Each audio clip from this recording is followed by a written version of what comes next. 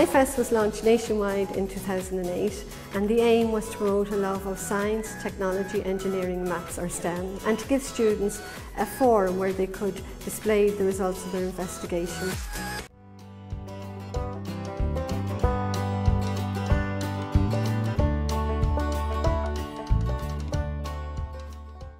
But you spin it, and on average I get 7 volts. Sometimes I get 14. And if I made this project bigger, I could use a chinchilla hamster wheel.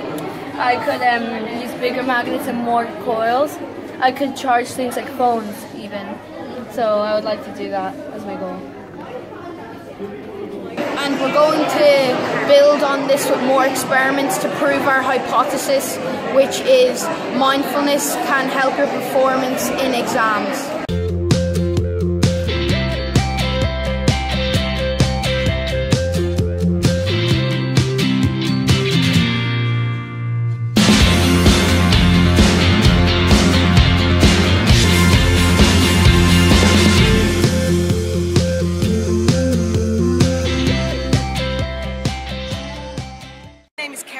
And I'm a science teacher out in Donegal Community College, and this year we entered 10 projects into SciFest. It's a great opportunity for students to work on their inquiry-based skills, their communication skills, their critical thinking skills.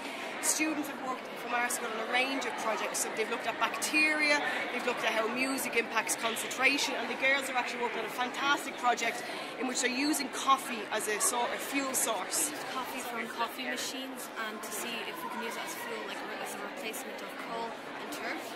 And around 91% of it burned and 9% was left over.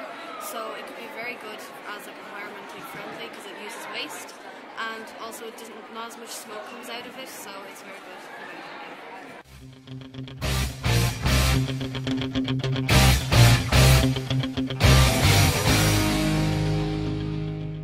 Surprised, I suppose.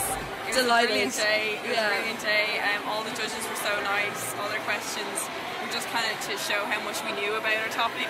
And it was a brilliant day. All the other projects were brilliant. Everyone else has put in so much work. Like you can see it from all of their projects, and the judges were definitely battering on the questions, you know. But it was a brilliant day out. I mean, I wouldn't change it for the world. My project all started because I noticed that some people, when they start to develop memory loss or like the early stage of Alzheimer's, they forget to take things like medicine, or they lose their phone and keys.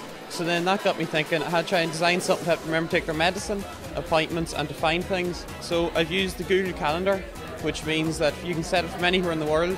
I've used the board Raspberry Pi, which searches my Google Calendar, and then whenever it's a certain time, the red light in the box flashes, so then the drawer opens and they take their medicine. If you think you have a bad idea, it's not a bad idea, you know, go for it. We didn't think this could become what it is.